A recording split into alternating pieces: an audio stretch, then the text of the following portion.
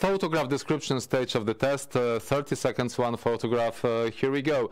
We've got the image which was taken underneath the big heavy passenger aircraft at Charles de Gaulle Airport, by the way. The aircraft is at the stand or at the gate. The markings are clearly visible.